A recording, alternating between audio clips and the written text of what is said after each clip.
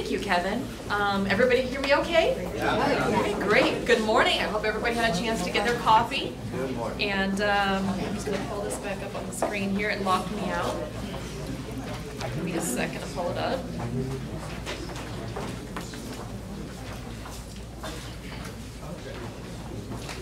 All right. Looking good. It's wonderful to see your faces this morning, and it's an honor to be here. So I'm an appraiser with LA County Assessor's Office, and I'm going to be showing you our Assessor portal that you can access online. So before we dive in, how many of you were familiar with our old green screens? It had the black background with a bright green font, and you'd enter one screen at a time to get one piece of the puzzle, have to go to the next screen, deciphering all the codes and keys. Well, at any rate, enter the new Assessor portal, which is a more modern, user-friendly, and intuitive environment with the same old property information that's just a whole lot easier to look at. So you're going to see, if you have any trouble seeing what I'm displaying on the screen, you got your smartphones with you, feel free to follow along with me. And if you just Google LA County Assessor portal, it's usually the top search result. It is a URL that says portal.assessor.lacounty.gov. It's portal, P-O-R-T-A-L, .assessor, A-S-S-E-S-S-O-R, .lacounty.gov. I know it's a little bit hard to see from where you are.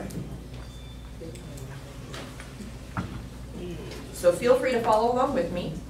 You'll see this great picture of our assessor on the home page. And in the blue header, up here right above his picture, we have a few helpful links. The first one is map search.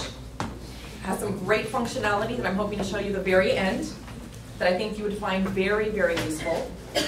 And there you can search by assessor ID number, address, cross streets, and even some business names to find your property on a map. The second link over here is PAIS, which is Property Assessment Information System, and that goes to another LA County website, which has some extensive map layers and functionality. And the third link over here is the Assessor Internet, and that goes to our main Assessor public website, which opens in a separate tab or window. And from our main home page, you have three different ways, or three different tabs here, where you can search. The first one, right underneath our assessor's picture, is basic search. And that allows you to search by assessor's ID number or situs address. The next option is according to assessment legal description. And the third option is, once again, map search. And that's the exact same functionality as in the header above.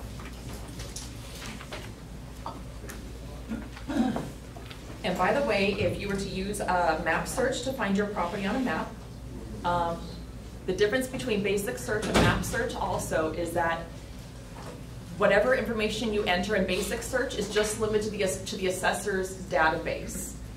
But if you put in an address in map search, you'll have access to over 1 million more different addresses because it's accessing a separate address database.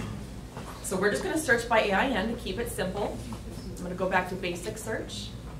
And if you wanted to follow along, I'm going to enter in 8709 012 046. And once you enter in your search criteria, you're going to see, usually you don't see this little login page. It's kind of a little bug that I'm getting here. Let me see if I can get rid of that. There we go, much better. You're going to see this property details page. And at any point you want to return to our main home screen where you have all the different search options, you just click on the county logo in the top left corner. That returns you to the home page. So you see that this page is divided into different sections that we also refer to as accordions because they're collapsible and expandable. The first section is called the summary section, and that's basically like a snapshot kind of like a newspaper fold of all your most critical property information. So you're going to see the situs address, the use type. You'll see that this property is a single-family residence, and it's an active parcel rather than a deleted one. And we have a building and land overview, and you'll notice that if you hover over the different sections, almost every label, code, and key that you hover on provides you with a tooltip that gives you a more detailed description of what it is. But if you're using your smartphone, it is a little more challenging to see some of those tooltips. So it is most user-friendly on your PC, but we made it compatible for mobile devices as well, so your cell phone, tablets, wherever you are on the go. So in the building and land overview that's within the summary section, we're just going to give you an overview of the first subpart. So if your property has multiple subparts, you're just going to see the details of the first one here, and then break down a little bit further down. So you see the bedroom and bathroom count. This is 5 bedrooms, 7 bathrooms, 7,467 square feet. It gives you the land square footage, year built, effective year. We've got a link over here to the Assessor parcel map, as well as a map index. And then we have some different property values listed here for this specific property, followed by the assessor's responsible division. So if you're looking up a particular property on our website and you have questions or concerns about it and you want to contact our office to find out more, this is where you would look to find out which division within our office is responsible for that property and what number you would call. So this particular property is assigned to our East District office, and over here is the phone number that you would call to get more information. And depending on what screen size you're using, you're going to either see the Google Street View and the maps to the right, or it's going to be rolling underneath if you're on a smaller screen. So we have our Google Street View here, the lovely property. And these little icons over here, you can toggle back and forth between the Google Street View and what's called pictometry. Pictometry. I'm sorry? The phone number? The phone number for this particular property to the East District. Oh, no, just to get your office? Oh, our main office phone number? To our headquarters? Let's see. Do you know that off the top of your head, Carol? I just looked at the executive office number, but not the general public service number. Isn't it 974-3211? Let's see. I'm just going to open up a separate tab here. That's all right. No worries, no worries. Actually, if I go to the Assessor Internet,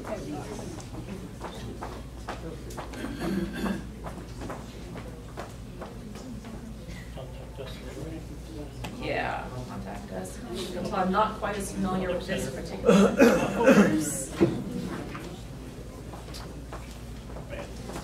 And so our main phone number is 213-974-3211. And if you prefer toll free, it's 888-807-2111.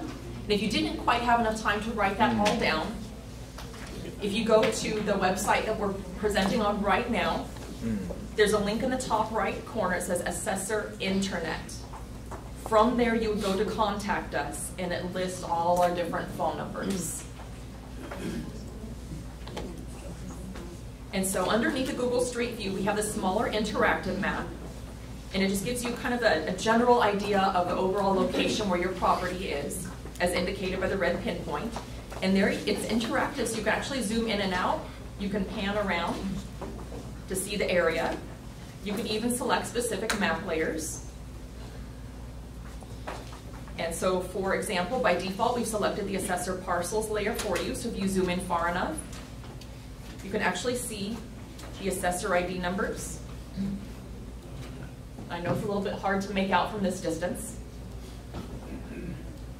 We also have communities, cities, zip codes, school districts, so on and so forth. So I'll let you kind of check that out at your leisure so you can see the rest of what we have here. The next main section is called Building and Land Characteristics. And this is where you're going to see the very specific breakdown of the property. So it starts off with your land information. It'll give you the square footage, whether it's on a corner lot or not, golf front, if it's right by a freeway, flight path, if there's any particular view that we have on file, the zoning, with a use code spelled out on the right, so we can see that this is for a single family residence. And then a repeat of the site's address, as well as the assessment legal description, followed by the detailed building information. And so of course you see once again that this is 5 bedrooms, 7 bathrooms. You see the square footage, year built and effective year with the design type spelled out for you on the right. You don't have to try to figure out how to decipher all the codes and keys because it's spelled out for you here. And if there are multiple subparts, this is where you would find all the details of each and every subpart associated with that property. And then you would see a brief summary of it down here at the bottom, under where it says summary in kind of gold lettering. And quality class is the last little section we have under building and land. And basically this is how we classify a property. So from a basic kind of cookie cutter D7 to a D14 luxury residence. If you expand this little box here, let me scroll back down. It gives you a whole lot more information if you want to see how we classify a property. I'm going to collapse that again and move on to our next section. Events history. You'll see under events history, we actually have 2 different tabs. By default, it's going to show you the ownership tab. And you might think, oh, ownership history, this is where I can see the owner's name. Well, no. By law, we can't display the owner's name on the public website. But we do give you the different recording dates. So if you want to know the date when a property sold and transferred ownership, this is where you would find it, and whether or not it was a reassessable event, and then the assessed value associated with that event. Just to the right of the ownership tab, we have parcel change. And you probably won't use this very often,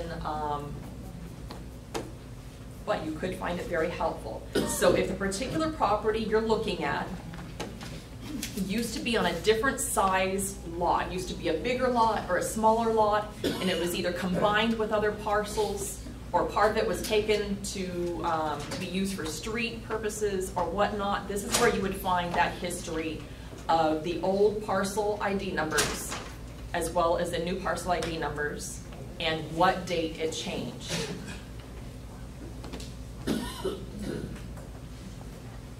Okay, and our last main section here is assessment history.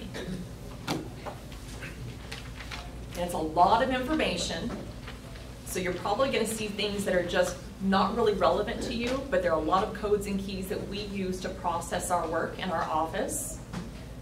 We decided it was a better idea to give more information or too much information as opposed to not enough. So if you do have questions about something, once again, you can hover to see all the codes and keys and what they mean. The tooltips will pop up for you.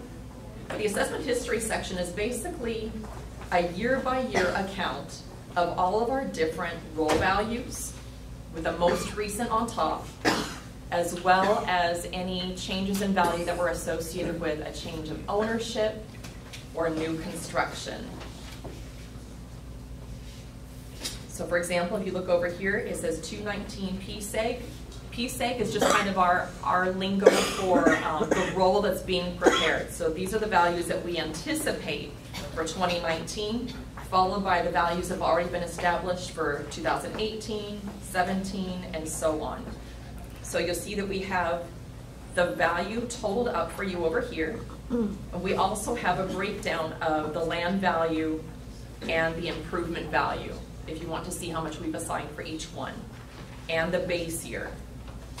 So you probably noticed that by default we show the first 10 rows, but if you prefer to see all of them in one long list instead of having to paginate at the very bottom, because you see there are 1, 2, 3 different pages,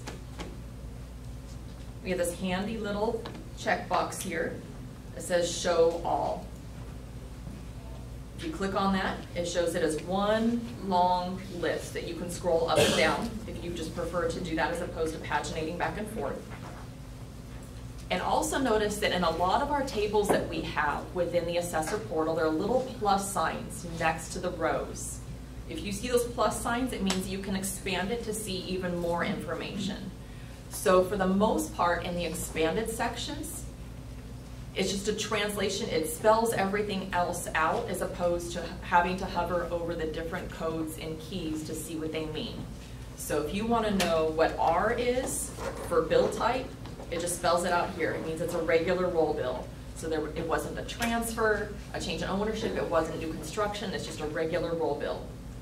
And you'll see a whole lot more information in the expanded section along with the different value types that are associated with that particular segment.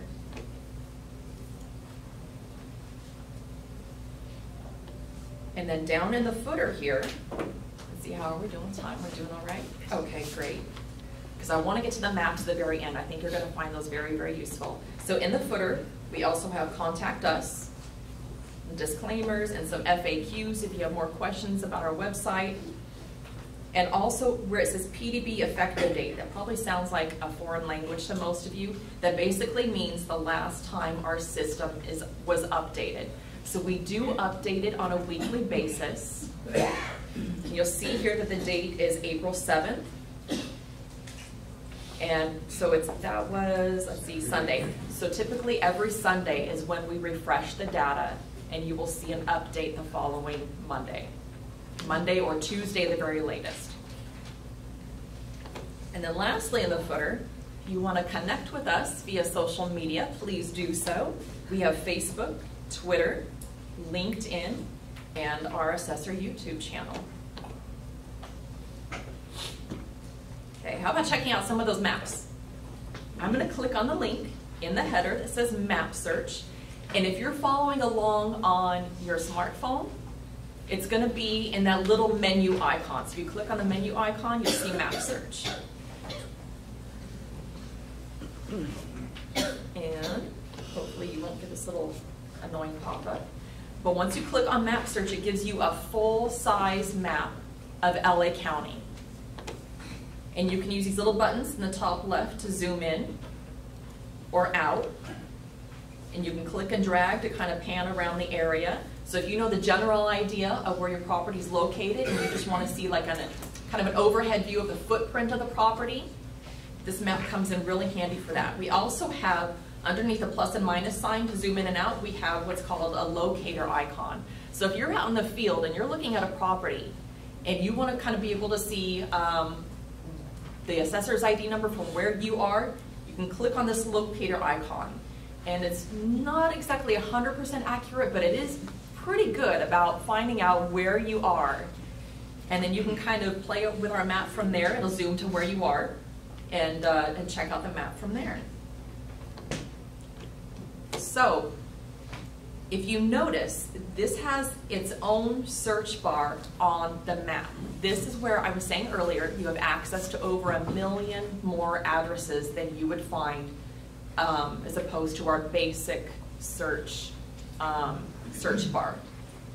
Because this accesses a different database to find the addresses. So you can use a regular AIN, or you could put in a specific address. So if I started typing in, for example, our headquarters, it would begin to give you suggestions, and you can click on one of the suggestions that pops up from there, or you can finish entering in the address. And since we're off of San Gabriel and Valley Boulevard, I'm just putting in San Gabriel and Valley. You don't have to be that specific, which is really nice. I'm going to press enter.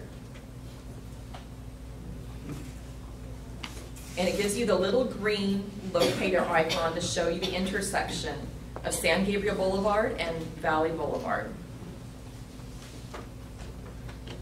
And from there, if you wanted to kind of click and drag to see, oh, okay, here's where we are.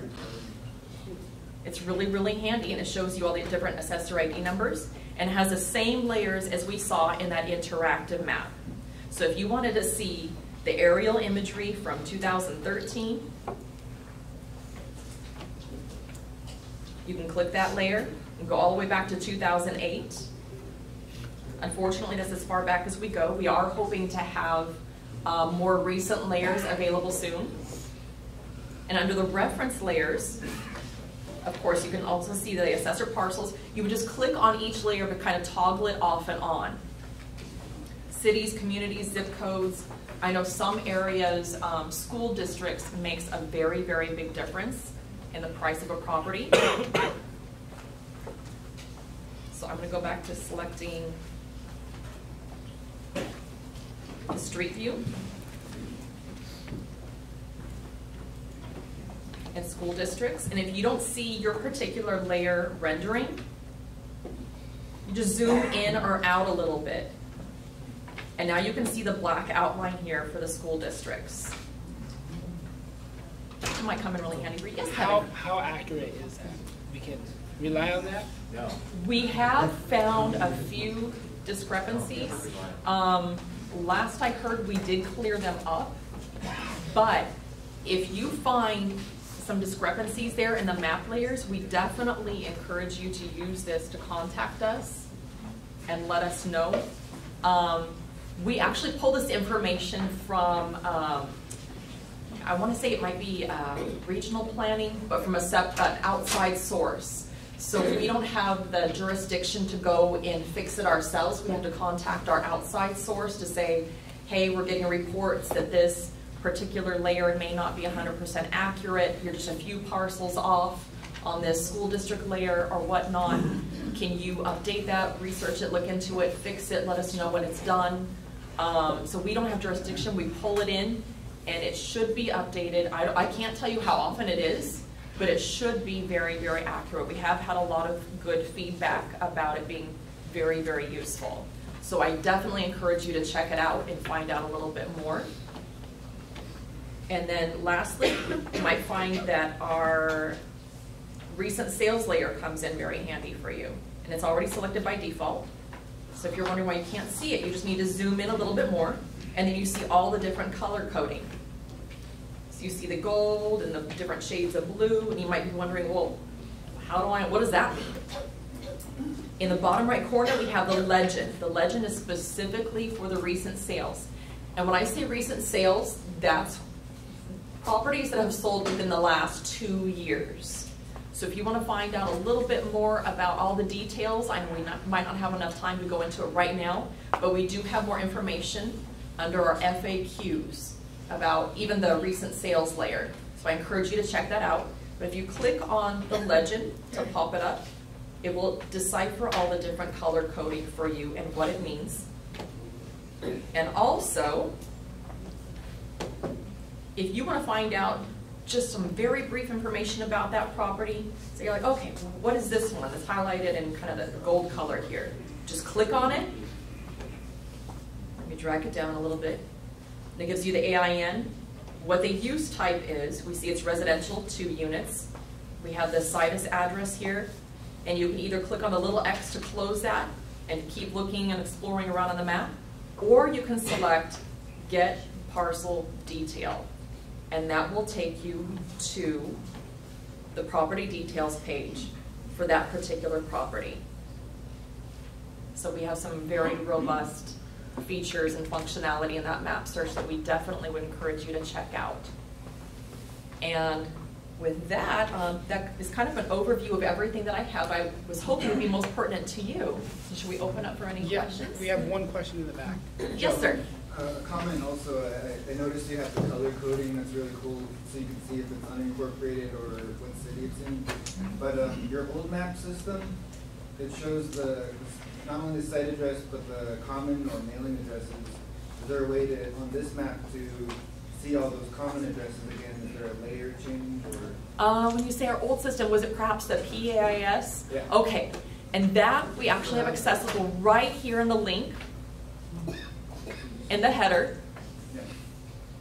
and this is where you can open up and find that information. So you would have to go to that website to see that specific information. We don't have it on our own map search within the portal itself. You'd have to go to the outside link and check it out on the PAIS. So we try to make that handy and keep it handy for you in the header link, so you didn't have to go out of our system to link to it. Yes, sir. What you want between year bill and effective year? I'm sorry, can you say? Year bill. Oh, the year built? Effective year. Where do you find that? Huh? I think he's asking What's what is the the difference? difference? Oh, okay.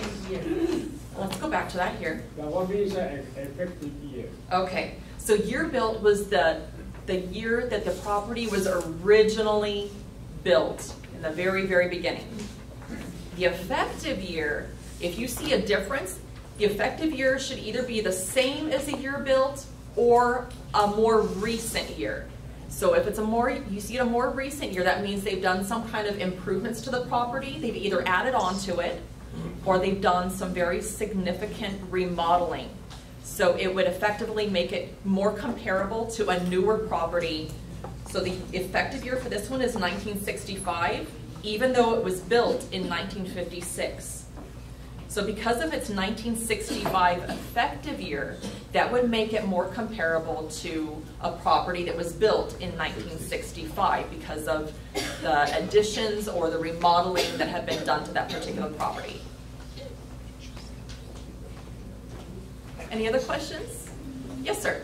I'm just curious about this kind of case. Lady, so many fire destroy the houses, and then after the insurance company pay for the rebuild the property, how do you figure out the property tax? Go by the old value or the new value? We actually have districts. What they want to do is contact their district office. Because to be honest, I haven't specifically worked on a property. You want to answer that, Carol? Yeah. Okay, so if your property's been destroyed by a disaster, you have 12 months from the date of damage to file a form called a misfortune and calamity claim form. So you fill that out, send it to the assessor's office. We will update the information and give credit for the property that's been destroyed. And then when the property has been rebuilt, if it's keeping the same footprint and basically restoring the same amenities and all that, we will restore the trended Prop 13 value. So it's not going to get reassessed to a fair market value as a brand new house. We're going to restore the trended Prop 13 for the improvement value. But if they don't file that misfortune and calamity claim form and we don't know that the property was destroyed in a disaster or in a fire and they rebuild, it will be treated as new construction. So it's very important if the property has been damaged or destroyed by disaster that they file the misfortune and calamity claim form. You have 12 months from the date of damage. Okay?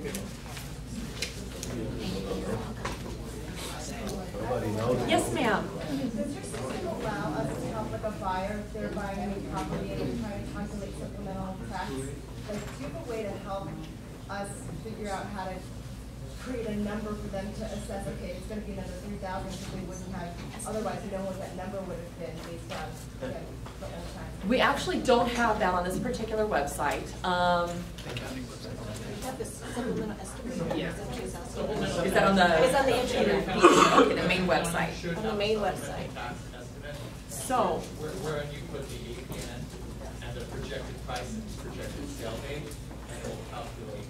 Is that on the internet? It's on the internet. Every tax assessor, every county tax assessor website should have a tax assessor, a supplemental tax assessor. It's also in all the property.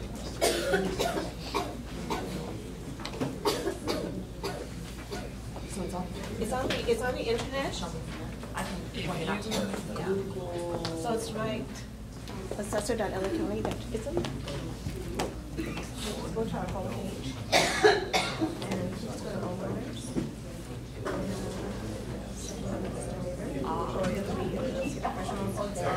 It's everywhere. Okay. Yeah. There we go. So I don't know if everybody saw how we got there. There's many places.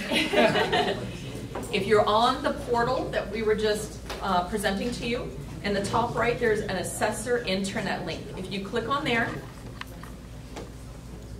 it will take you to our main Assessor website, and under the Homeowners tab, this is one of the areas where you can find the Supplemental Tax Estimator and find the information you were talking about.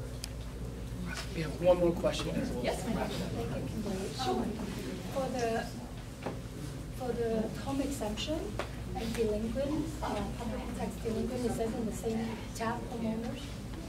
I believe so. Let's see, okay. So on the same area here, let's go to exclusions and tax relief.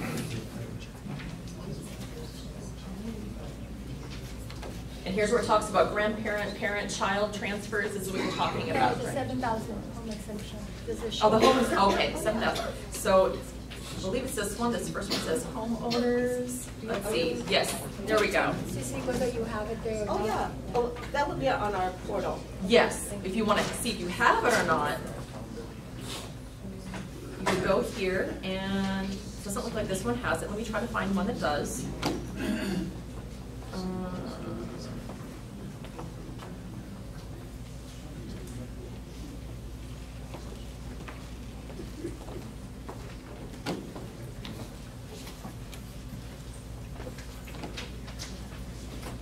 You could just show her the assessment history. You just scroll down to the assessment history and tell them where to look. I was hoping this one would have it at the top, because it's just the handiest And place. so just open up the 2018. So Mindy, if they had a homeowner's exemption, you would see it there under home box. So if they had it, it would be there. And that's where you can always find it. And the delinquent property tax? Should be at the top. If it's, yes. So you see right here, it says tax status current. If it was delinquent, it would be in red and say delinquent. You're very welcome. All right. Okay, thank you. Oh, do we have? Do we get comparable also? Comparable? We don't have any place, at least not on the portal, that provides you with comparable sales. The best that you can do is if you go to our map search where we were earlier, and if you know the general area of where you need to find properties. So we put in the AIN that we were looking at earlier. 0120.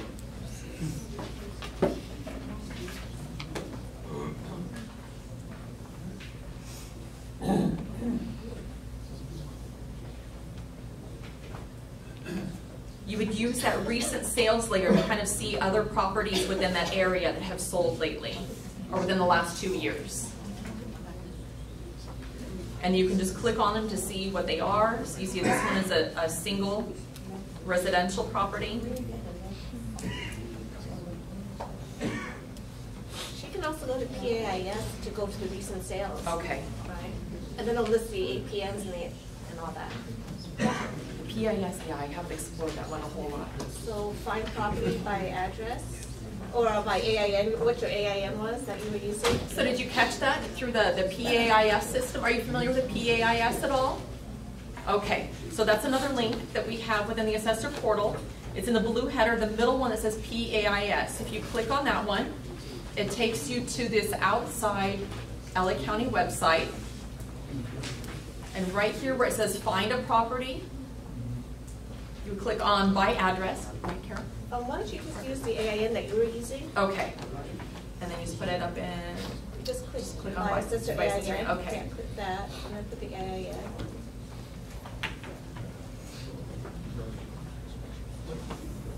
And then scroll down a little bit and click search for recent sales. And then if you scroll further down, you see all the various sales corresponding to the radius that you select. And then if you expand the radius, you'll see more.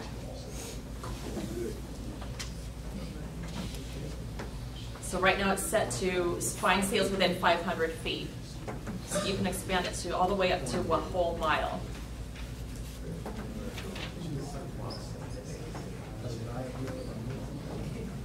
Thank you, Karen. Okay. Thank you, everybody, for your time. Have a great day.